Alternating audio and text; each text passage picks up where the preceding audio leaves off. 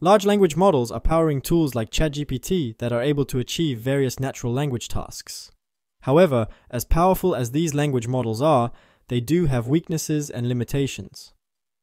As we saw in the main video, the training of a language model uses chunks of data extracted from internet web pages, this extraction being done without supervision. This is made so to provide the model a lot of data to perform its training with. Yet this lack of supervision during the data collection can make the quality of the training corpus less reliable.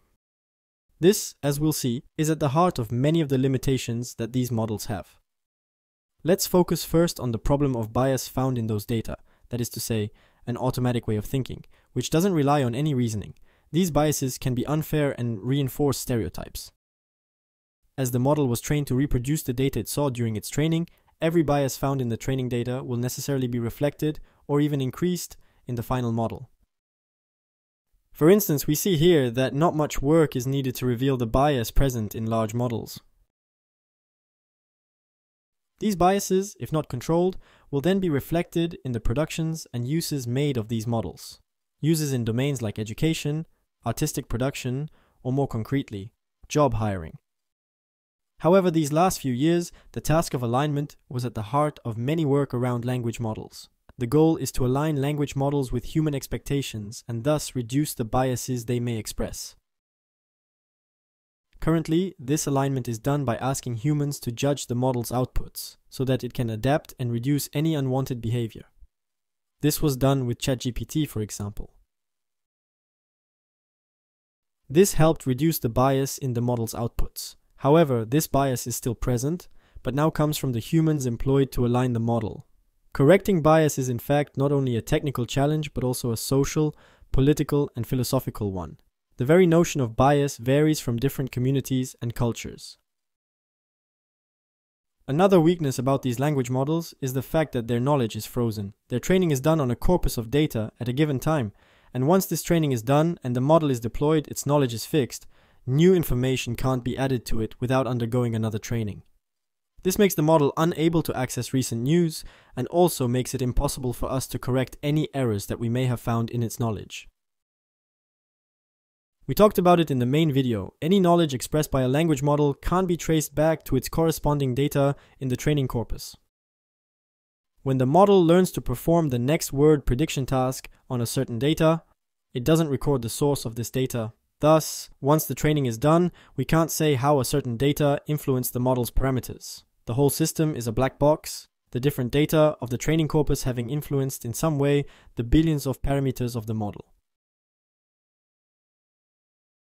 Finally, regarding the limitations caused by data, it is important to talk about the amount of it that is required to train large language models like ChatGPT.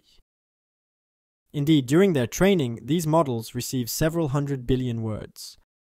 For comparison, a 13-year-old child has been exposed to around 100 million words since birth, which is several orders of magnitude fewer than the number of words processed by the largest language models. This shows that these models are quite inefficient, but also raises the issue that it is now difficult for an organization to build a large language model due to the computational resources required to process such vast amounts of data. This is thus a privilege to have such a model, a privilege currently held by large companies, which do not deploy their models openly and are not necessarily transparent regarding the specific data used during training. However, there are open initiatives that are fully transparent about the training of their model. For example, Bloom, a competing model to ChatGPT, is the result of an international collaboration among different research laboratories. These initiatives are encouraging and important to ensure the dissemination of the technology. Language models are known to exhibit hallucinations.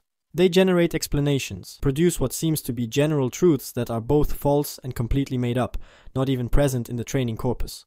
The problem with such hallucinations is that we can't distinguish them from the other, real affirmations given by the model. In fact, they are even indistinguishable to the model itself.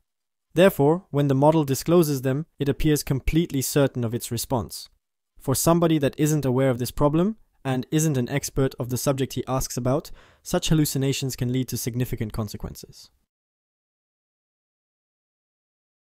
One consequence of the very nature of the training process used by these language models, which is purely statistical, is the fact that these models have no practical understanding of the concepts they manipulate in textual language. We can see it in this example. The model clearly doesn't have an understanding of movement. Language models have been trained to generate text based on textual regularities that are present in the training data. Thus, they never had the chance to interact with the concepts of everyday life, like a human would have done since his birth. Here, with the example of the anaconda, the Llama 2 model clearly shows that it has no physical representation of the situation it describes, because according to it, an anaconda cannot enter a mall with 10-foot high ceilings, because anacondas have a length of 30 feet. However, a whole field of machine learning research is currently focusing its efforts to enable these models to understand, for example, physical concepts. To conclude, another sensitive point regarding these language models relates to the interpretation we make of their responses. As we know, these models have no intentionality when they communicate with us. However, their responses appear so credible and well developed that it is easy for a human to attribute intention to the model and believe that it constructed its response by considering the human it is conversing with, which is, as we saw, not the case. As giant language models are being deployed in an increasing number of daily services used by millions or even billions of people, this video has shown that they have certain limitations. They reproduce and even amplify biases present in the training data, and they can even generate entirely false information.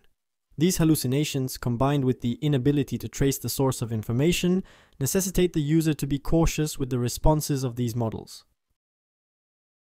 Additionally, these models have no practical understanding of the physical concepts they manipulate. Finally, although the situation is evolving, most of these giant models are controlled by a small number of actors who have sole authority over their use and distribution.